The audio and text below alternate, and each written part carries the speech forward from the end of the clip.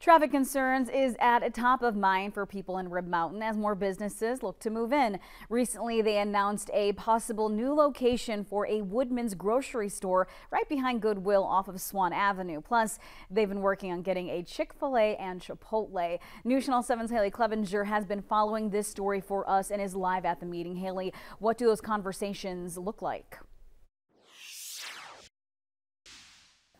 Well, Cassandra, with new businesses possibly coming in, Rib Mountain has a lot to think about and people have questions. So they know as they keep coming up with solutions, people are going to keep asking those questions.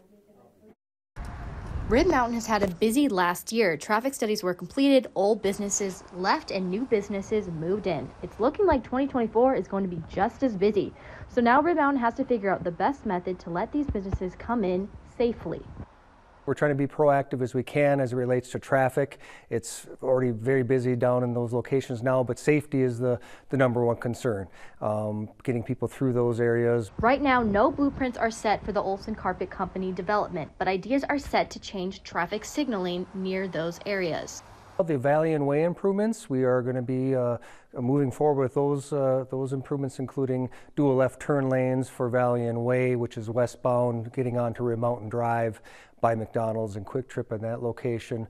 That's about the only planning that we have. Roundabouts are being put on the table. It's just figuring out where they should be. Are roundabouts being talked about? They were earlier, as original plan, depending on development. They might be, again, reconsidered.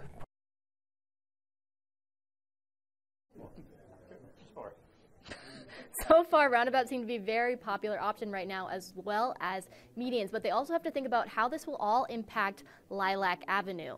Live in Rib Mountain, Haley Clevenger, News Channel 7.